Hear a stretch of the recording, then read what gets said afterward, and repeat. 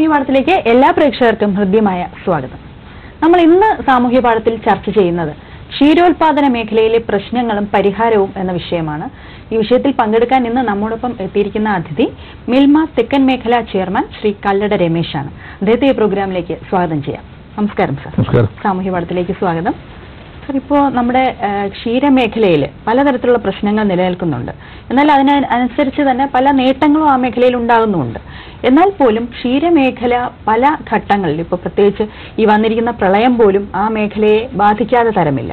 അപ്പോൾ എന്തൊക്കെ പ്രശ്നങ്ങളാണ് നിലവിൽ ക്ഷീരമേഖല നേരിടുന്നത്? ക്ഷീരമേഖല എന്നും പ്രശ്നങ്ങൾ നിറഞ്ഞ മേഖലയാണ്. ഏറ്റവും കൂടുതൽ പ്രശ്നം ലാഭകരമായി ഈ മേഖല പോകുന്നില്ല എന്നുള്ളതാണ് കർഷകന്റെ പരാതി. ന്യായവുമാണ്. കാരണം ഉൽപാദന ചെലവിനനുസരിച്ചുള്ള വില കിട്ടുന്നില്ല. ഒന്ന്, കേരളത്തിലേക്ക് ആവശ്യമായ പാൽ ഉൽപ്പാദിപ്പിക്കുന്ന കർഷകർ ഉപയോഗിക്കുന്ന കാലിത്തീറ്റയുടെ അസംസ്കൃത വസ്തു മുഴുവൻ കേരളത്തിന് പുറത്തുനിന്നാണ് കൊണ്ടുവരുന്നത്. അപ്പം അതിന്റെ വില താങ്ങാൻ കഴിയില്ല. പക്ഷെ കേരളത്തിൽ ഏറ്റവും കൂടുതൽ പാലിന് വില കിട്ടുമ്പോഴും അന്യ സംസ്ഥാനങ്ങളിൽ വില കുറച്ചാണ് കിട്ടുന്നതെങ്കിലും കർഷകൻ കേരളത്തിലെ ഉൽപാദന ചെലവുമായി തട്ടിച്ചു നോക്കുമ്പോൾ എപ്പോഴും ലാഭകരമല്ല എന്ന് പറയാറുണ്ട്. ഇപ്പോൾ തികച്ചും കാലിത്തീറ്റയുടെ വില വർധനവ് ക്ഷീരകർഷകനെ വളരെ പ്രതികൂലമായി ബാധിച്ച് നട്ടം തിരിയുന്ന ഒരു സമയത്താണ് പ്രളയവും കൂടി വന്നിരിക്കുന്നത്. പ്രളയം കഴിഞ്ഞ പ്രാവശ്യത്തെ അത്രയും രൂക്ഷമായി ക്ഷീരമേഖലയെ ബാധിച്ചില്ലെങ്കിലും ഇപ്പോഴും പല സംഘങ്ങളും പാൽ കളക്ഷൻ നിർത്തി, കർഷക ഭവന പശുക്കൾ ചത്തു തുടങ്ങി. അതുപോലെ തന്നെ കർഷകരുടെ 4 ചുറ്റും വെള്ളമായി പുല്ലഴുകിപ്പോയി. അങ്ങനെ വളരെ ഒരു പ്രതിസന്ധിയിൽ നിൽക്കുന്ന ഒരു സമയവും കൂടിയാണ് ഇപ്പോൾ നമ്മൾ സംസാരിക്കുന്ന സമയം. അതെ, അതുകൂടാതെ കന്നുകാലികളുടെ രോഗങ്ങൾ, പലതരത്തിലുള്ള രോഗങ്ങളും ഈ പ്രളയവുമായി ബന്ധപ്പെട്ട് രോഗങ്ങൾ വരാം. സാധാരണഗതിയിൽ കന്നുകാലികൾക്ക് രോഗമുണ്ടാകാറുണ്ട്. പക്ഷെ പ്രളയവുമായി ബന്ധപ്പെട്ട് നിരവധി രോഗങ്ങൾ വരാറുണ്ട്. കഴിഞ്ഞ പ്രാവശ്യം പ്രളയം ഉണ്ടായപ്പോൾ നമ്മൾ മെഡിക്കൽ ക്യാമ്പ് മിൽമ നടത്തിയിട്ട് യുദ്ധകാലാടിസ്ഥാനത്തിൽ മരുന്നുകൾ വാങ്ങി ഫ്രീ ആയി നമ്മുടെ ഡോക്ടർമാർ പോയി ആ സംഘങ്ങളുടെ പരിസരത്ത് കർഷകരുടെ മൃഗങ്ങളെ ചികിത്സിച്ചു. ഈ പ്രാവശ്യം നമ്മൾ നിർദ്ദേശം കൊടുത്തിട്ടുണ്ട്. ഏത് അടിയന്തര സാഹചര്യത്തെ നേരിടുവാൻ ഉദ്യോഗസ്ഥന്മാർക്ക് നിർദ്ദേശം കൊടുത്തിട്ടുണ്ട്. ഇപ്പോൾ തന്നെ പ്രളയം ബാധിച്ച മേഖലയിലെ കർഷകർക്ക് കുറച്ച് കാലിത്തീറ്റ സൗജന്യമായി എത്തിക്കാൻ തീരുമാനമെടുത്തിട്ടുണ്ട്, കൊടുക്കാൻ നിർദ്ദേശം കൊടുത്തിട്ടുണ്ട്.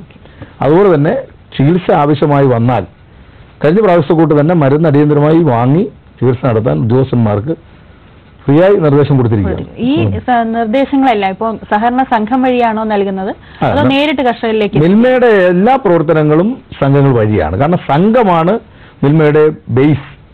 ആ ബേസിൽ നിന്നുകൊണ്ട് ആ ബേസുമായി ബന്ധപ്പെടുന്ന കർഷക സമൂഹത്തിന്റെ പ്രസ്ഥാനമാണ് സംഘം. സംഘങ്ങളുടെ അപെക്സ് ബോഡി എന്നുള്ള രീതിയിൽ കേരളത്തിലെ ക്ഷീര കർഷകരുടെ ഒരു ഉടമസ്ഥയിലുള്ള സ്ഥാപനമാണ് മിൽമ. അതുകൊണ്ട് തന്നെ സംഘം വഴിയാണ് നമ്മൾ എല്ലാ കാര്യവും ചെയ്യുന്നത്. ഇപ്പോൾ എല്ലാ കാര്യങ്ങളും മിൽമ നേരിട്ടല്ല, സംഘങ്ങൾ വഴി ആയതുകൊണ്ട് തന്നെയാണ് ഈ കർഷകർക്ക് സംഘങ്ങളെ സമീപിച്ചു കഴിഞ്ഞാൽ അവർക്ക് എന്തെല്ലാം ആനുകൂല്യങ്ങളാണ് അല്ലാതെ ലഭിക്കുക? ഇപ്പോൾ കാലിത്തീറ്റയുടെ വില വർധന വന്നപ്പോൾ ഞങ്ങൾ 100 രൂപ കാലിത്തീറ്റയ്ക്ക് വില സബ്സിഡി ആയി കൊടുക്കാൻ, വിലയിൽ കുറച്ച് കൊടുക്കാൻ തീരുമാനിച്ചു. 60 ലിറ്റർ പാൽ അളക്കുമ്പോൾ ഒരു ചാക്ക് കാലിത്തീറ്റയ്ക്ക് 100 രൂപ സബ്സിഡിക്ക് ആ കർഷകൻ അർഹനായിരിക്കും. മുൻകാലങ്ങളിൽ അത് 300 രൂപ വരെ കൊടുത്തിരുന്നു. ഇപ്പോൾ 100 രൂപ കൊടുത്തു. ഇനിയും ആവശ്യമാണെങ്കിൽ അത് ഫണ്ട് അനുവദിക്കുന്ന മുറയ്ക്ക് കൂട്ടേണ്ടി വന്നാൽ കൂട്ടും.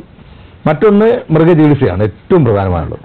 പശുക്കൾക്ക് ആവശ്യമായ ചികിത്സ വന്നാൽ കർഷകൻ സംഘത്തിൽ പോയി 100 രൂപയുടെ ഒരു റെസിപ്റ്റ് എഴുതിയാൽ ഫ്രീ ആയി മിൽമയുടെ ഡോക്ടർ കർഷകന്റെ വീട്ടിൽ വന്ന് ചികിത്സിച്ച് ആവശ്യമായ മരുന്ന് ഫ്രീ ആയി കൊടുക്കും.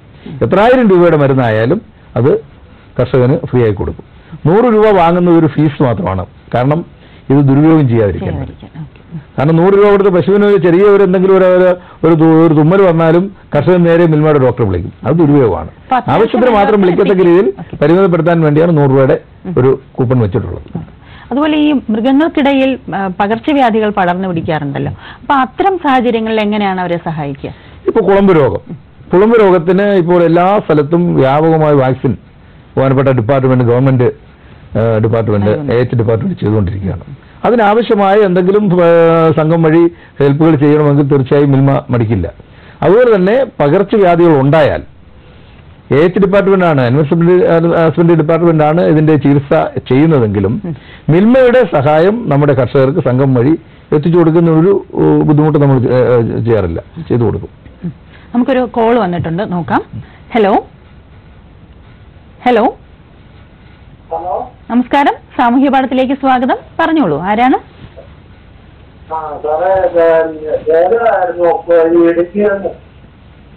ഇടുക്കിയിൽ നിന്ന് ആരാണ്? ഓക്കെ, ചോദിച്ചോളൂ. ജോജോ. ജോജോ. സാറേ, ഞങ്ങൾക്ക് ഇവിടെ പാലിന് വില കുറയുന്നു, കാലിത്തേക്ക് വില കൂടുന്നു, അങ്ങനെയെല്ലാം പ്രശ്നങ്ങളായതുകൊണ്ട് ഇത് വളരെ ബുദ്ധിമുട്ടാകുന്നതായിരിക്കും. ജോജോ പറയുന്ന ഒരു കാര്യം ശരിയാണ്. കാലിത്തീറ്റയ്ക്ക് വില കൂടുന്നു, പാലിന് വില കുറയുന്നില്ല. പക്ഷെ പാലിന് വില കൂട്ടണം എന്നുള്ള ആവശ്യം ന്യായമാണ്. കേരളത്തിലെ പാലിന് ഒരിക്കലും വില കുറഞ്ഞിട്ടില്ല, കൂടിയ വില കുറഞ്ഞിട്ടില്ല. അപ്പോൾ പാലിന് വില കുറഞ്ഞിട്ടില്ല, പക്ഷേ കാലിത്തീറ്റയുടെ വില ക്രമാതീതമായി നമ്മൾ ഉദ്ദേശിച്ചതിനേക്കാൾ ഒരുപാട് കൂടുതലായി. എന്തോ ഒരുപാട് കൂടുതലായി, ശരിയാണ്. അതിന് നമ്മൾ ഗവൺമെന്റുമായി ബന്ധപ്പെട്ടുകൊണ്ടിരിക്കുകയാണ്. ബഹുമാനപ്പെട്ട മിനിസ്റ്ററുമായി സംസാരിച്ചു. മിൽമ തന്നെ ഒരു വിദഗ്ധ സമിതിയെ വെച്ചിരിക്കുകയാണ്. അടിയന്തരമായി പാലിന്റെ ഉത്പാദന ചെലവുള്ള വർധനവ്, അത് കാലിത്തീറ്റ മാത്രമല്ല, കർഷകന് മറ്റു മേഖലയിൽ കൂടി ഉണ്ടായ വർധനവ് കൂടി കണക്ക് കൂട്ടി ഒരു സ്റ്റഡി നടത്തി. സ്റ്റഡിയുടെ റിപ്പോർട്ട് വളരെ താമസം യുദ്ധകാലാടിസ്ഥാനത്തിൽ ചെയ്യണമെന്നാണ് പറഞ്ഞിട്ടുള്ളത്. കിട്ടിയാൽ ബഹുമാനപ്പെട്ട മിനിസ്റ്ററുമായി സംസാരിച്ച് അതിന് ഒന്നുകിൽ നമ്മൾ പറയുന്നത് ഗവൺമെന്റ് ഒരു ഇൻസെന്റീവ്, പാൽവില ഇൻസെന്റീവ് തന്ന് തൽക്കാലം കർഷകരെ സഹായിക്കണം. ഒരുപക്ഷെ ഗവൺമെന്റിന്റെ സാമ്പത്തിക സ്ഥിതി ഗവൺമെന്റാണ് തീരുമാനിക്കേണ്ടത്. അതിന് അനുവദിക്കുന്നില്ല എങ്കിൽ അടിയന്തരമായി പാൽവില വർധനവ് വേണം എന്നാണ് മിൽമയുടെ ആവശ്യം. അത് ബഹുമാനപ്പെട്ട മന്ത്രിയോട് സൂചിപ്പിച്ചിട്ടുണ്ട്. റിപ്പോർട്ട് കിട്ടിയാൽ ഉടൻ വീണ്ടും അദ്ദേഹത്തെ ബന്ധപ്പെടും. ഓക്കെ, ശരി, വിളിച്ചതിന് നന്ദി. ഇപ്പോൾ പലപ്പോഴും നമ്മൾ പറയാറുണ്ട് പാൽവില നാൾക്ക് നാൾ കൂടിക്കൊണ്ടിരിക്കുകയാണ്, മിൽമ പാൽവില വർദ്ധിപ്പിക്കുന്നു എന്നൊക്കെ പറയാറുണ്ട്.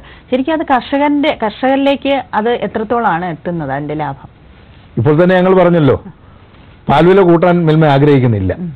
കാരണം വാങ്ങുന്ന ആൾക്കാരും മലയാളികളായ കേരളീയരാണ്. നമ്മുടെ പൊതുസമൂഹത്തോട് മിൽമയ്ക്ക് കടപ്പാടുണ്ട്. ഗവൺമെന്റ് കർഷകനെ സഹായിക്കാൻ ഈ വലിയ കാലത്തിന്റെ വില വർധനവിൽ ഒരു പാൽവില ഇൻസെന്റീവ് കൊടുത്താൽ ഇപ്പോൾ പാൽവില വർധനവ് നമുക്ക് ഒഴിവാക്കാം. പക്ഷെ പലപ്പോഴും നമ്മൾ പാൽവില കൂട്ടുന്നതേ മാധ്യമങ്ങളിൽ വരാറുള്ളൂ.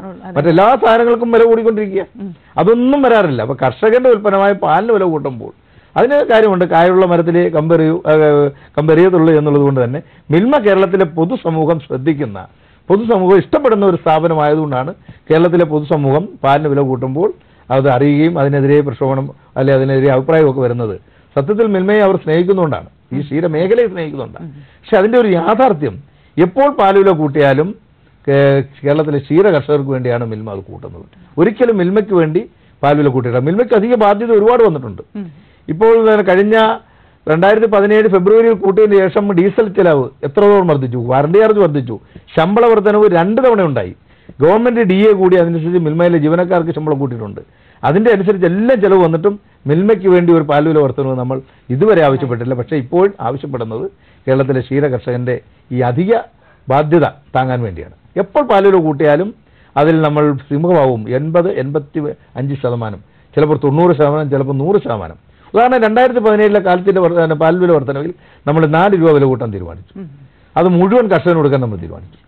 അപ്പോൾ ഫലത്തിൽ ഷാർട്ടിൽ വന്ന വർധനവ് എല്ലാ പോയിന്റിലും 4 രൂപ 2 പൈസ, 2 പൈസ അധികമാണ്. അതോടൊപ്പം തന്നെ ഏജന്റുമാർക്ക് 4% കമ്മീഷൻ കൊടുക്കണം. അത് മിൽമയുടെ ഫണ്ടിൽ നിന്ന് കൊടുത്തു, ഈ പാൽവില വർധനവിലല്ല.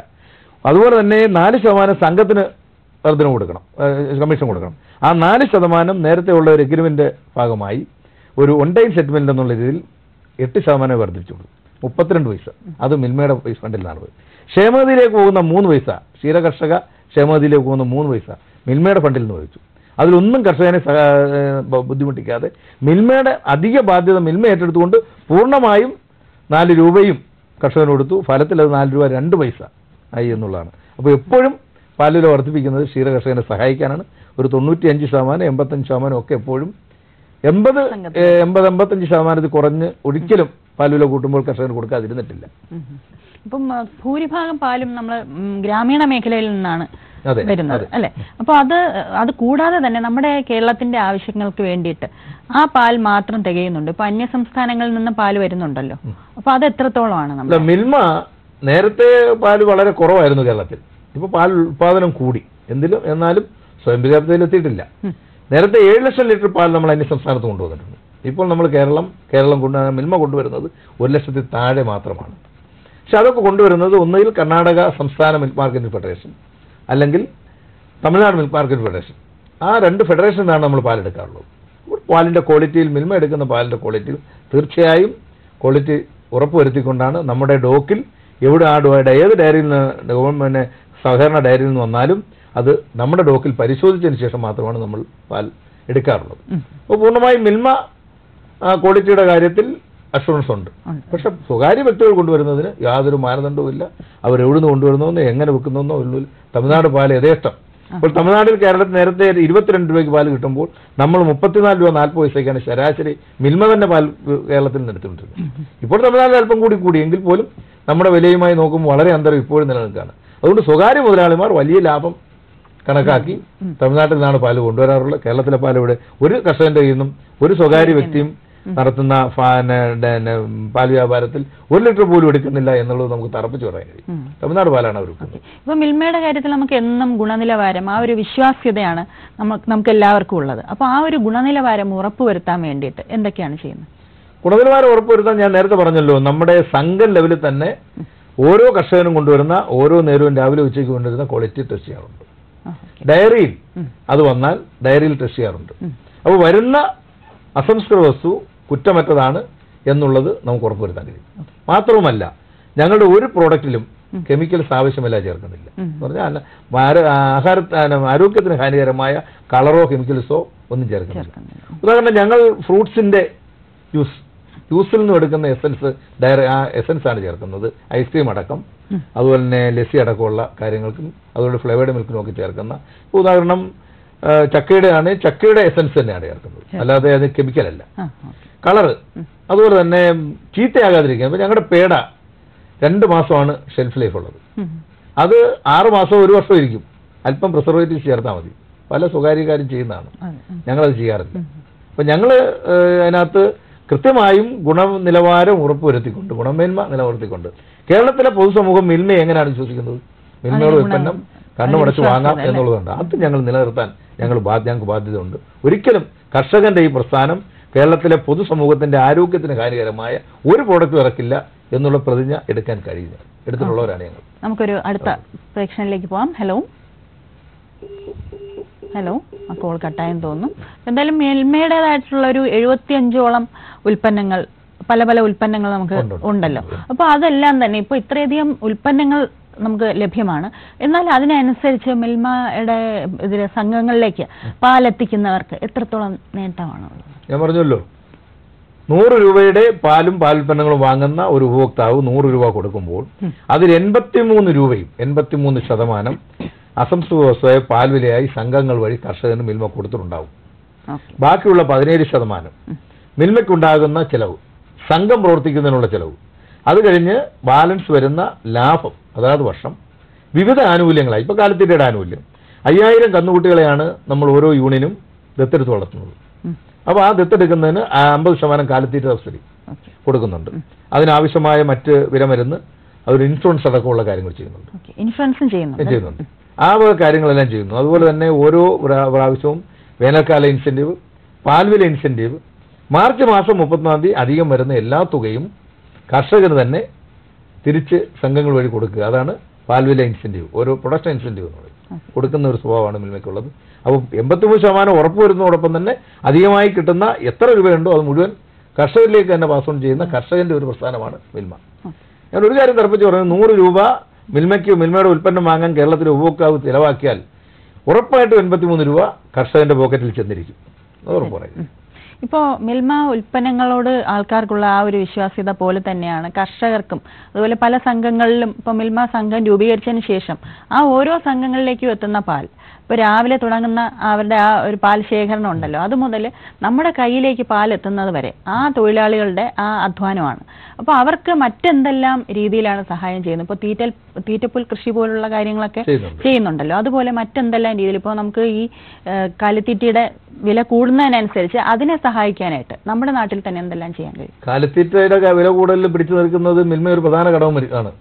മിൽമയും കേരള ഗവൺമെന്റ് ഉടമസ്ഥയുള്ള കേരള ബീഡ്സുമാണ് സത്യത്തിൽ കാലിത്തീറ്റയുടെ ഗുണനിലവാരമുള്ള തീറ്റ കൊടുക്കുന്ന ഉറപ്പ് വരുന്നതോടൊപ്പം വില നിയന്ത്രണവും നടത്തുന്ന ഒരു പ്രധാന 2 ശക്തികളാണ്. ഒപ്പം കഴിയുന്നിടത്തോളം ഇപ്പോൾ 100 രൂപ കൊടുക്കുന്നത് പോലെ കഴിയുന്നിടത്തോളം സബ്സിഡികൾ കൊടുക്കും. തീറ്റപ്പുല്ല് കൃഷി ഡയറി ഡെവലപ്മെന്റ് വഴി നടത്തുന്നുണ്ട്, നമ്മുടെ നടത്തുന്നുണ്ട്, മിൽമയും നടത്തുന്നുണ്ട്. അതുപോലെ തന്നെ മറ്റ് ചികിത്സ ഞാൻ പറഞ്ഞു. അതുപോലെ കർഷകർക്ക് വേണ്ട എല്ലാ സ്കീമും ഇപ്പൊ തന്നെ നമ്മൾ പുതിയൊരു സ്കീമിലേക്ക് പോകുന്നുണ്ട്. സാർ നമുക്ക് അതിലേക്ക് വരാം ഒരു കോൾ എടുത്തതിന് ശേഷം. ഹലോ ഹലോ, നമസ്കാരം, സാമൂഹ്യ പാഠത്തിലേക്ക് സ്വാഗതം. പറഞ്ഞോളൂ, ആരാണ്?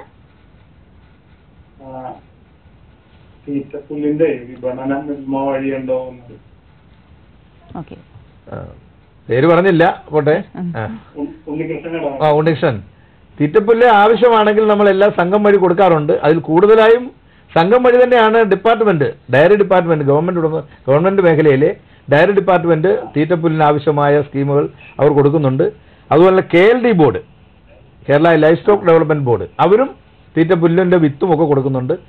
ആവശ്യമെങ്കിൽ മിൽമയ്ക്കും കൊടുക്കുന്നതിന് ഒരു ബുദ്ധിമുട്ടില്ല. നമ്മൾ നേരത്തെ മിൽമയും ചെയ്തുകൊണ്ടിരുന്നതാണ്. ഇപ്പോൾ മിൽമ അതിപ്പോൾ കൊടുക്കേണ്ട എന്ന് തീരുമാനിച്ചിട്ടുള്ള മറ്റ് 2 ഏജൻസി കൊടുക്കുന്നതുകൊണ്ട് അത് അവരെ സഹായിക്കുക എന്നുള്ളതാണ് നമ്മളിപ്പോൾ ചെയ്യുന്നത്. ആവശ്യമെങ്കിൽ നിങ്ങൾക്ക് ആവശ്യമായ പുല്ലിന്റെ കടയോ മറ്റോ എത്തിച്ചേരുന്നതിന് ഒരു ബുദ്ധിമുട്ടുമില്ല, ചെയ്യാം. ഓക്കെ, വിളിച്ചതിന് സന്തോഷം.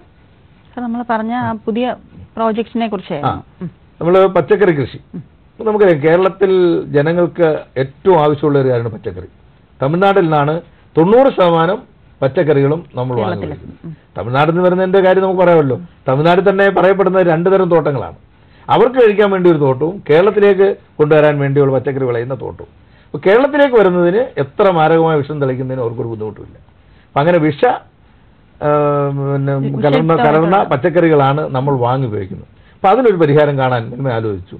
മിൽമയുടെ കർഷകരുടെ ഭവനത്തിൽ ചാണകവും ഗോമൂത്രവും അടക്കം ഉള്ള വളങ്ങളുണ്ട്, ജൈവവളമുണ്ട്. ഒപ്പം ജൈവ കീടനാശിനിയും അതുപോലെ തന്നെ വിത്തും ഒക്കെ കൊടുത്തുകൊണ്ട് തിരുവനന്തപുരം മേഖലാ യൂണിയൻ ഇപ്പോൾ ഈ പ്രാവശ്യം 25 ലക്ഷം രൂപയാണ് അതിനുവേണ്ടി വകയിരുത്തിയിട്ടുള്ളത്.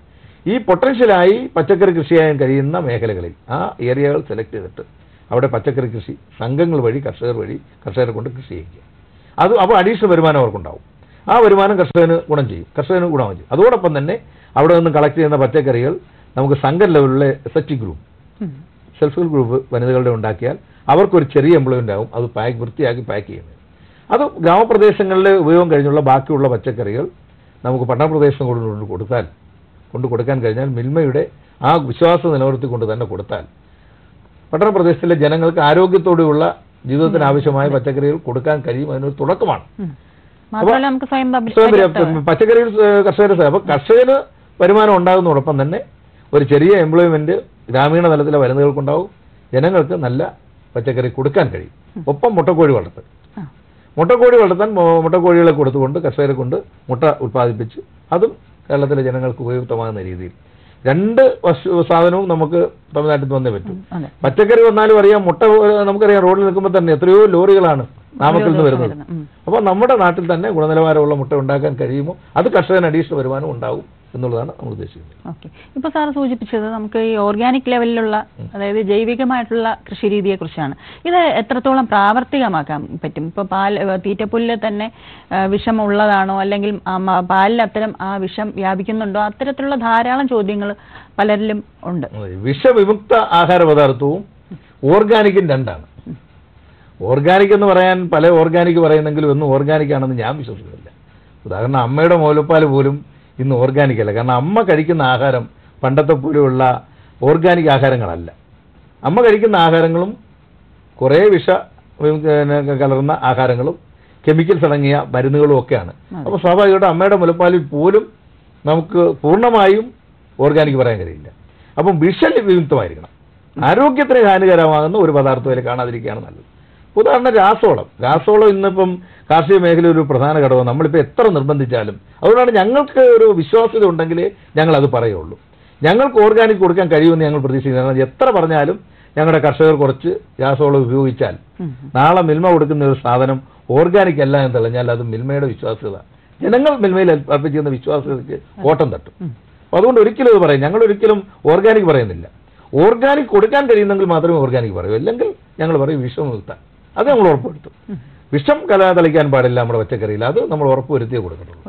അത് ഏത് സാധനവും വിഷമുക്തമായിരിക്കും. വിഷമുക്തം എന്നുള്ളതിന് ഉപരിയായിട്ട് ഇപ്പോൾ പുതിയ പ്രോഡക്ട്സ് വരുന്നതിൽ ഇപ്പോൾ മൊബൈൽ ആപ്ലിക്കേഷൻ വഴി വരെ നമുക്ക് പാൽ വീട്ടിലെത്തിക്കത്തക്ക രീതിയിലുള്ള ഒരു സൗകര്യം ഉണ്ടാക്കിയിട്ടുണ്ടല്ലോ, അതിനെക്കുറിച്ചൊന്ന് വിശദീകരിക്കാമോ സർ? മൊബൈൽ ആപ്പ് വഴി, ആ ആപ്പ് നമ്മൾ ഫോൺ വഴി ഡൗൺലോഡ് ചെയ്തിട്ടാൽ, ആപ്പിൽ ബുക്ക് ചെയ്താൽ ആ ഏജൻസി നമുക്ക് വീടുകളിൽ പാൽ കൊണ്ടുവരും. സാർ നമുക്ക് ഇതിലേക്ക് വരാം, ഒരു കോൾ വെയിറ്റിംഗ് ആണ്. ഹലോ ഹലോ ഹലോ, നമസ്കാരം, സാമൂഹ്യ പാഠത്തിലേക്ക് സ്വാഗതം.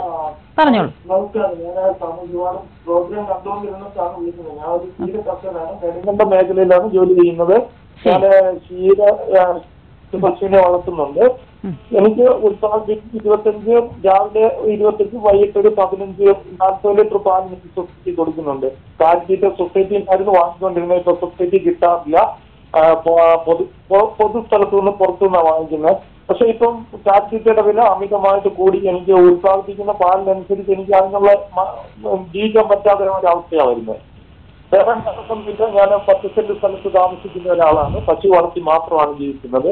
ക്ഷീര കർഷകനാണ്. 35 വർഷമായിട്ട് പശു വളർത്താണ്. ഞാൻ ഈ രാജ്യത്തെ കേരളത്തിലെ ജനങ്ങൾക്ക് പാല് ഉത്പാദിപ്പിച്ച് കൊടുക്കുന്ന ഒരു ക്ഷീര കർഷകനായിട്ടും എന്റെ ഡെവലപ്മെന്റ് എനിക്കൊരു ഉയർച്ച ഉണ്ടാകുന്നില്ല. ഞാൻ ഈ പശുവിനെ തമിഴ്നാട്ടിൽ പോയി വാങ്ങിച്ചുകൊണ്ട് വന്ന്, അമിതമായ വില കൊടുത്ത് വാങ്ങിച്ചുകൊണ്ട് വന്ന് നമ്മുടെ നാട്ടിൽ കൊണ്ടുവന്ന് അതിന്റെ പാൽ ഉത്പാദിപ്പിച്ചുകൊണ്ട് സൊസൈറ്റി കൊടുത്താൽ അവിടെ ടെസ്റ്റ് റീഡിങ് 4 ടെസ്റ്റോ 30 റീഡിങ്ങോ ഉള്ളെങ്കിൽ 31 രൂപ വില കിട്ടുന്നുള്ളൂ. ടെസ്റ്റിന്റെ റീഡിങ്ങിന്റെ വിലയുടെ നമ്മുടെ കാലിത്തീറ്റയുടെ വിലയും കൂടെ കൂട്ടി കഴിയുമ്പോൾ 400 രൂപയുടെ 500 രൂപയുടെ പാല് കൊണ്ട് കൊടുത്താൽ 350 രൂപ അതിന് ചെലവ് വരുന്നുണ്ട്. പോയിട്ട് നമുക്ക് കിട്ടുന്നത് 50-100 രൂപ. 1500 രൂപ കിട്ടിയാൽ, അല്ലെങ്കിൽ ഒരു ഡെയിലി 100 രൂപ കിട്ടിയാൽ 700 രൂപ. ഒരു വീട് കഴിഞ്ഞു പോകത്തില്ല. ആ ഒരു അവസ്ഥയിലാണ് ഇപ്പൊ കർഷകർ നിൽക്കുന്നത്. അതിനെന്തെങ്കിലും ഒരു പരിഹാരം ഗവൺമെന്റിന്റെ ഭാഗത്തുനിന്ന് ഉണ്ടാകണമെന്നുള്ള ഒരു അഭിപ്രായമാണ് എനിക്കുള്ളത്.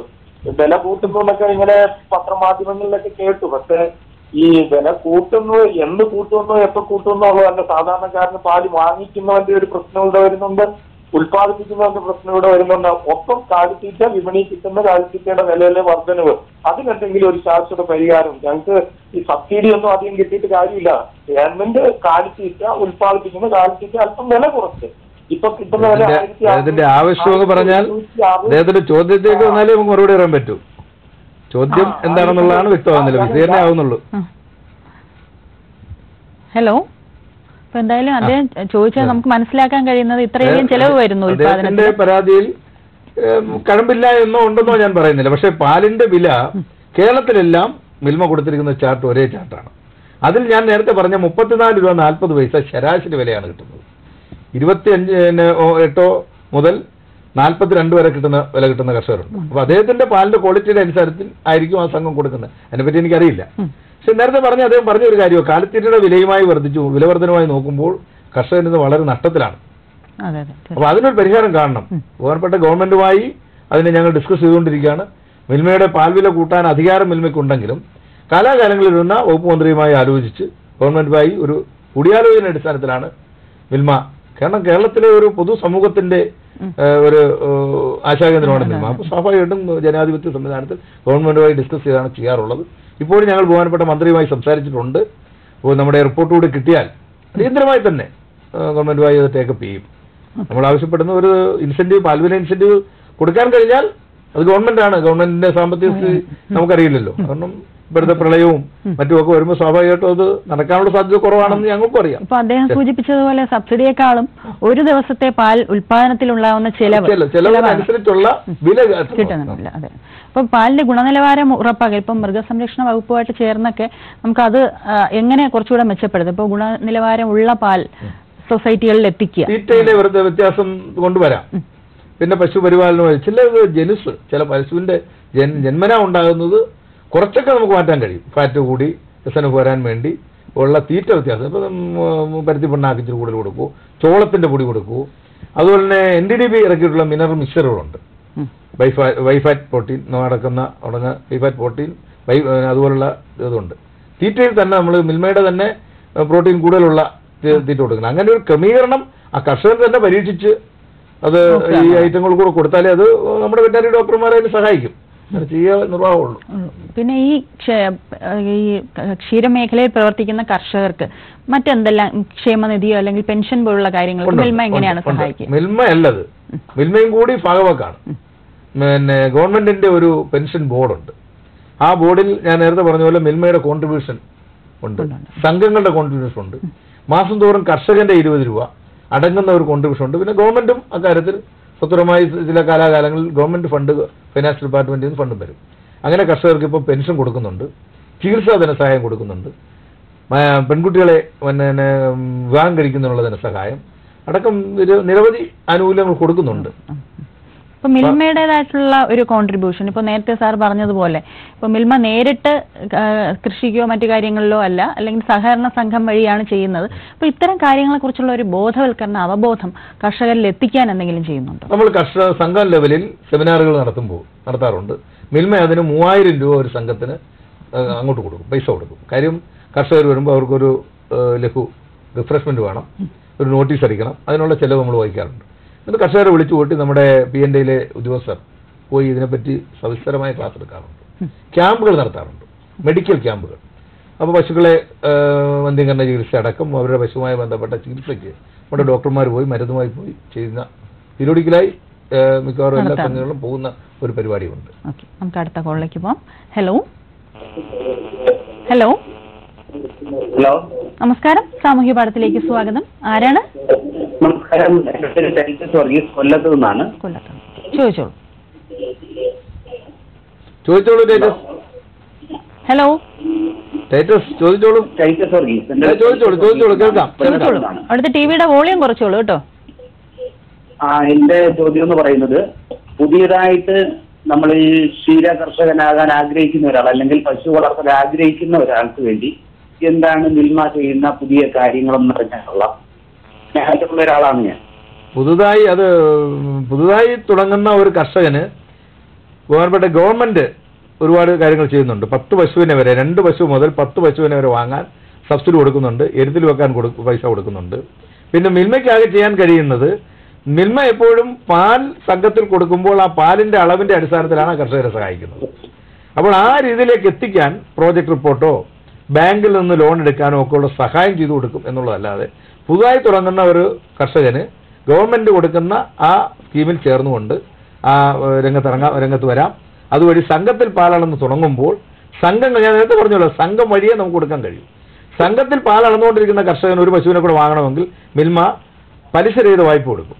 50,000 രൂപ ഒരു കർഷകന് കൊടുത്താൽ 40,000 രൂപ കൊടുക്കും. 50,000 രൂപയുടെ ഒരു പശുവിനെ വാങ്ങിയാൽ സംഘത്തിൽ പാലളക്കാം. പലിശയില്ലാതെ മാസത്തവണകളായി തിരിച്ച് ആ സംഘത്തിൽ കൊടുക്കണം. ആ സംഘം തന്നെ അത് വീണ്ടും വേറൊരു കർഷകന് കൊടുക്കുക. അങ്ങനെ റിവോൾവിംഗ് ഫണ്ടായി മിൽമ പൈസ കൊടുക്കുന്നുണ്ട്. അതൊക്കെ ഈ മേഖലയിൽ നിൽക്കുന്ന കർഷകനാണ്. പുതുതായി വരുന്നവർക്ക് ഗവൺമെന്റാണ് ആ സഹായം ചെയ്യുന്നത്. ഓക്കെ, മനസ്സിലായല്ലോ.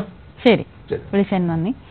സാർ, ഈ ഇപ്പൊ പറഞ്ഞതുപോലെ പുതിയതായിട്ട് ഈ മേഖലയിലേക്ക് വരാൻ ആഗ്രഹിക്കുന്ന ധാരാളം പേരുണ്ട്, ഇപ്പോൾ ഈ കൃഷി ചെയ്യുന്നവരുമുണ്ട്. അപ്പോൾ ഇപ്പോൾ തുടർച്ചയായിട്ട് ചെയ്തുകൊണ്ടിരിക്കുന്ന, ഇപ്പോൾ സാറ് പറഞ്ഞതുപോലെ ധാരാളം ആനുകൂല്യങ്ങളും മറ്റു വേറൊരു പശുവിനെ വാങ്ങാനുള്ള സൗകര്യങ്ങളും ഒക്കെ ചെയ്തു കൊടുക്കുന്നുണ്ട് എന്ന് പറഞ്ഞു. അതിനനുസരിച്ച് ഈ കുടുംബശ്രീ പോലുള്ള യൂണിറ്റുകൾ അല്ലെങ്കിൽ മറ്റ് സംഘങ്ങൾ, ഗ്രൂപ്പുകളായിട്ടും ഒക്കെ ഈ ഒരു മേഖലയിലേക്ക് പുതിയതായിട്ട് വന്നെത്താനായിട്ട് മറ്റെന്തെല്ലാം കാര്യങ്ങളാണ് ശ്രദ്ധിക്കാനുള്ളത്? സാങ്കേതിക ജ്ഞാനമടക്കം കുടുംബശ്രീ ഗ്രൂപ്പുകൾക്ക് വേണമെങ്കിൽ നമ്മുടെ ഈ പാൽ വിപണനവും പാൽ ഉത്പാദന രംഗത്തും കിടക്കാം. പക്ഷേ ഇത് വ്യവസായം എന്ന് പറയട്ടെ, കൊല്ലത്തടക്കം ജില്ലാ പഞ്ചായത്തും ഒക്കെ കുടുംബശ്രീകൾക്ക് കുറെ പശുക്കളെ കൊണ്ട് കൊടുത്തു. ആദ്യമൊക്കെ അവർ ഈ പാല് കുപ്പിയിലാക്കി പല വീടുകളിലും കൊടുത്തിരുന്നു. പിന്നീട് ഞങ്ങൾ മനസ്സിലാക്കാൻ കഴിഞ്ഞത് നമ്മുടെ സംഘങ്ങളിൽ തന്നെ ഈ പശുവിനെയൊക്കെ അവർ കൊടുത്ത് കാശ് മേടിച്ചു. പിന്നീട് ഈ പാല് കച്ചവടം സംഘങ്ങളിൽ നിന്ന് വന്ന് പാല് ലോക്കൽ സെയിൽസ് മേടിച്ചുകൊണ്ട് പോയിട്ട് അത് കുപ്പിയിൽ ചിലർ വെള്ളം ചേർക്കും, ചിലർ വെള്ളം ചേർക്കായിരിക്കും. അതിനൊരു മാനദണ്ഡം ഇല്ലല്ലോ, ചേർത്ത് വീടുകളിൽ കൊടുക്കുന്ന ഒരു സ്ഥിതി ഉണ്ടാകും. ഇപ്പോൾ എന്തായാലും അങ്ങനെ ഒരു ഗ്രൂപ്പിനെ കാണാനില്ല ഈ മേഖലയിൽ. അതൊരു ദൗർഭാഗ്യകരമാണ്. കുടുംബശ്രീ ആയാലും ഏത് ഏജൻസി ആയാലും അവർക്ക് ഗവൺമെന്റ് കൊടുക്കുന്ന സഹായം പ്രയോജനപ്പെടുത്തി ആ പ്രയോജനം സ്വന്തമായി വരുമാനം ഉണ്ടാക്കുന്നതോടൊപ്പം നമ്മളൊരു സമൂഹത്തിലാണ് ജീവിക്കുന്നത്. ഇത് ഞാനൊരു ആളാണ്, എനിക്കൊരു സബ്സിഡി തന്നാൽ അത് എൻ്റെ മഹത്വമല്ല. കേരളത്തിലെ പൊതുസമൂഹത്തിന് കൊടുക്കേണ്ട സർക്കാർ ഫണ്ടാണ് നമുക്ക് തരുന്നത്. ആ ബോധം എനിക്കുണ്ടാകണം. ആർക്കായാലും ആ ഫണ്ട് ഉപയോഗിച്ച് സമൂഹത്തിന് ഗുണകരമായ സ്കീമിലേക്ക് പോകണം. ഇപ്പൊ കാർഷിക മേഖലയിൽ ഒരു സബ്സിഡി കിട്ടിയാൽ ആ സബ്സിഡി കിട്ടിയ കർഷകന് വേണ്ടിയല്ല, കർഷകന് മാത്രമല്ല തൊട്ടടുത്തുള്ള അയൽക്കാരനായ കർഷകനല്ലാത്ത ഒരാളുടെയും കൂടെ വിഹിതമാണ് ഗവൺമെന്റ് കൊടുക്കുന്നത്. അപ്പൊ അയാൾ കൂടി പ്രയോജനപ്പെടുന്ന രീതിയിൽ നല്ല കാർഷിക ഉൽപ്പന്നം വിലയ്ക്ക് കൊടുത്ത് മേടിക്കാനാണ്. അപ്പൊ അത് ഉത്പാദന മേഖലയിൽ കൊടുക്കുന്ന പണം ഉത്പാദന മേഖലയിൽ ചെലവഴിക്കാനുള്ള ഒരു മാനസികാവസ്ഥ കേരളത്തിലെ പൊതുസമൂഹത്തോടും ഗവൺമെന്റിനോടും പൊതുസമൂഹത്തിൽ ഉണ്ടാകണം, നമുക്ക് ഈ ആനുകൂല്യം കിട്ടുന്നവർക്ക് ഉണ്ടാകണം എന്നുള്ളതാണ് എനിക്ക് ആ കാര്യത്തിൽ പറയാനുള്ളത്. ഗുണനിലവാരത്തിന്റെ കാര്യത്തിൽ മിൽമയുടെ കാര്യത്തിൽ നമുക്ക് എല്ലാവർക്കും വിശ്വാസ്യതയാണ്. ഇതിനോടൊപ്പം തന്നെ കുറച്ചുകൂടി ഇപ്പോൾ പുതിയതായിട്ട് വന്നിരിക്കുന്ന 1-2 ബ്രാൻഡ് വൈറ്റമിൻസ് അടങ്ങിയ പാല് ഉൽപ്പന്നങ്ങൾ, പാലൊക്കെ വന്നിട്ടുണ്ടല്ലോ. അതിന്റെ ഉദ്ദേശം എന്താണ്? ഗവൺമെന്റ് ഓഫ് ഇന്ത്യ ഒരു സ്റ്റഡി നടത്തിയതിനു ശേഷം ഇപ്പോഴത്തെ നമ്മുടെ ജനങ്ങൾക്ക് വൈറ്റമിനും എയും ഡിയും ഡെഫിഷ്യൻസി ഉണ്ട് എന്നാണ്. അപ്പോൾ അവർ ആദ്യമായി പരിശോധിച്ചപ്പോൾ അത് പാലിൽ ചേർത്ത് കൊടുത്താൽ എല്ലാവർക്കും ഒരേപോലെ എത്തും. കാരണം പാൽ എന്ന് പറയുന്നത് എല്ലാ ജനങ്ങളും ഉപയോഗിക്കുന്ന, കുഞ്ഞുങ്ങൾ മുതൽ പ്രായമായവർ ഉപയോഗിക്കുന്ന ഒരു വസ്തു ആയതുകൊണ്ട്. ഇപ്പം അയഡൈസ്ഡ് ഉപ്പ് എന്ന് പറയുന്നത് പോലെ ഒരു കാലത്ത് അയഡൈസ്ഡ് ഉപ്പ് ആയിരുന്നില്ല. അപ്പോൾ അയഡിന്റെ കുറവ് ജനങ്ങൾക്കുള്ളപ്പോൾ അത് നിർത്താനാണ് ഗവൺമെന്റ് അയഡൈസ്ഡ് ഉപ്പ്. അപ്പോൾ സ്വാഭാവികമായിട്ടും അങ്ങനെ ഒരു സ്റ്റഡി നടത്തിയതിന്റെ അടിസ്ഥാനത്തിൽ മിൽമ, ഞാൻ നേരത്തെ പറഞ്ഞൊരു സാമൂഹ്യ പ്രതിബദ്ധതയുള്ള സ്ഥാപനമാണ്. അപ്പോൾ കേരളത്തിലെ പൊതുസമൂഹത്തിന് അതിന്റെ ആരോഗ്യത്തെ ബാധിക്കുന്ന ഒരു കാര്യം വന്നപ്പോൾ നമ്മളത് NDDBയുമായി ബന്ധപ്പെട്ട് അതിൻ്റെ ഒരു സ്കീം തയ്യാറാക്കി നമ്മൾ പഠനം നടത്തി വൈറ്റമിൻ ചേർത്ത് ഫോർട്ടിഫൈഡ് മിൽക്കാണ് ഇപ്പോൾ മിൽമ കൊടുക്കുന്നത്. അതിനധികമായി ഉണ്ടാകുന്ന ഒരു പൈസ പോലും ഉപഭോക്താവ് ഈടാക്കുന്നില്ല. നേരത്തെ പറഞ്ഞ പോലെ മിൽമയുടെ ഫണ്ടിൽ നിന്നും ആ അധിക പൈസ കണ്ടെത്തിക്കൊണ്ട് തന്നെ കേരളത്തിലെ ജനങ്ങളെ ആരോഗ്യകരമായി സഹായിക്കാനാണ് മിൽമ ആ ഒരു പദ്ധതി എടുത്തിട്ടുള്ളത്. ഇതുപോലെ ഈ ഓൺലൈൻ വഴി, ആപ്പ് വഴി നമുക്ക് കിട്ടുന്ന പാൽ, അതിനും സർവീസ് ചാർജ് അങ്ങനെ എന്തെങ്കിലും ഈടാക്കുന്നുണ്ടോ? ഞാൻ മനസ്സിലാക്കുന്നത് ഇപ്പോൾ സർവീസ് ചാർജ് ഈടാക്കുന്നില്ല. മിൽമ ഒരു കവർ പാൽ മാർക്കറ്റിൽ കിട്ടുന്ന അതേ വിലയ്ക്ക്, പ്രിന്റഡ് വിലയ്ക്ക് തന്നെയാണ് അവർ കൊടുക്കുന്നത്. ഇപ്പോൾ അവർക്ക് ചില ആവശ്യങ്ങൾ വന്നിട്ടുണ്ട്, ഞങ്ങൾക്കത് വളരെ നഷ്ടമാണ് എന്നൊക്കെ പറഞ്ഞിട്ടുണ്ട്. നമ്മൾ അതിനൊരു തീരുമാനം എടുത്തിട്ടില്ല. അപ്പൊ സാധാരണ ഈ ഇന്നത്തെ ജനങ്ങളുടെ ഒരു പൊതു സമീപനം പുറത്തുപോയി വാങ്ങാൻ കഴിയുന്നില്ല. ഒരു ആപ്പ് വഴി കിട്ടുമെങ്കിൽ അവർ അത് ഉപയോഗപ്പെടുത്തും. അപ്പൊ അതിനെപ്പറ്റി ഒരു തീരുമാനം എടുത്തിട്ടില്ല. പക്ഷെ ഇപ്പോൾ നിലവിൽ ഒരു പൈസ പോലും അധികം വാങ്ങുന്നില്ല. മറ്റെന്തെല്ലാം ക്ഷേമ പ്രവർത്തനങ്ങളാണ് മിൽമ ചെയ്യുന്നത്? ഇപ്പോൾ നമുക്ക് ഈ പ്രളയകാലത്ത് തന്നെ സൗജന്യമായിട്ട് പാലെത്തിക്കുന്ന ഒരു അതെ, നമ്മൾ ക്യാമ്പുകളിൽ താമസിക്കുന്ന ജനങ്ങൾക്ക് പാൽ കൊടുക്കാൻ തീരുമാനമെടുത്തിട്ടുണ്ട്. സാർ, നമുക്ക് ഇതിലേക്ക് വരാം. ഒരു കോൾ വെയിറ്റിംഗ് ആണ്. ഹലോ ഹലോ ഹലോ, നമസ്കാരം. സാമൂഹ്യപാഠത്തിലേക്ക് സ്വാഗതം. പറഞ്ഞോളൂ, ആരാണ് സംസാരിക്കുന്നത്?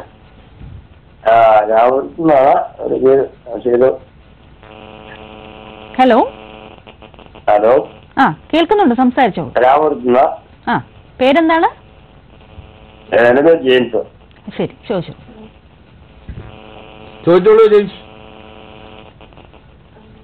ഹലോ ഹലോ, ചോദിച്ചോളൂ. എനിക്ക് 8 പശുക്കളുണ്ട്. ഏറ്റവും വലിയ വിഷയം ഇവിടെ നമ്മുടെ തീറ്റയുടെ വില ആണ് ഭയങ്കരം.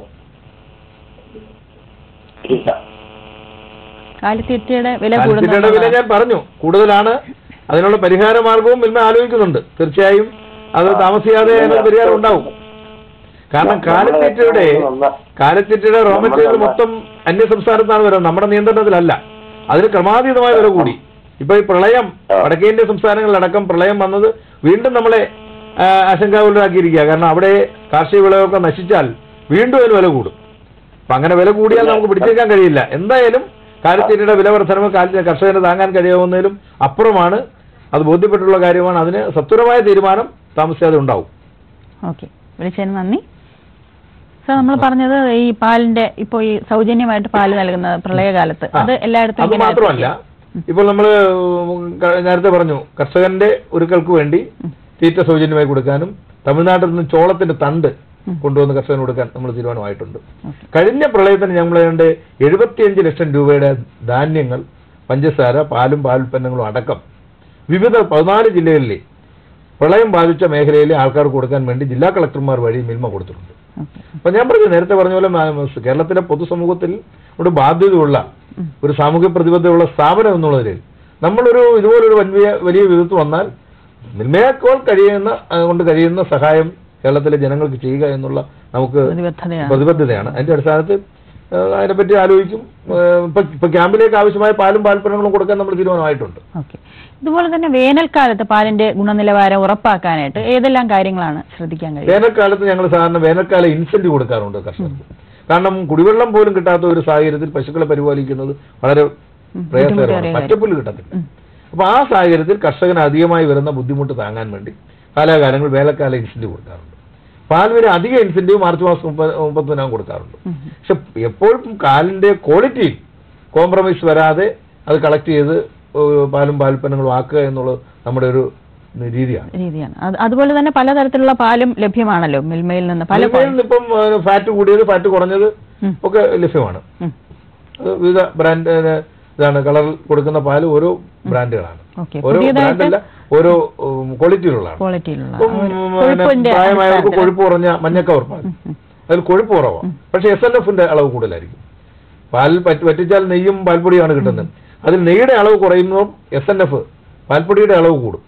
അപ്പൊ അങ്ങനെയാണ് കൊടുക്കുന്നത്. 8.5 പാൽപ്പൊടിയുടെ അളവ് നീല കവറിലെങ്കിൽ 9% മഞ്ഞ കവറിൽ. 1.5% കൊഴുപ്പ് കുറയും.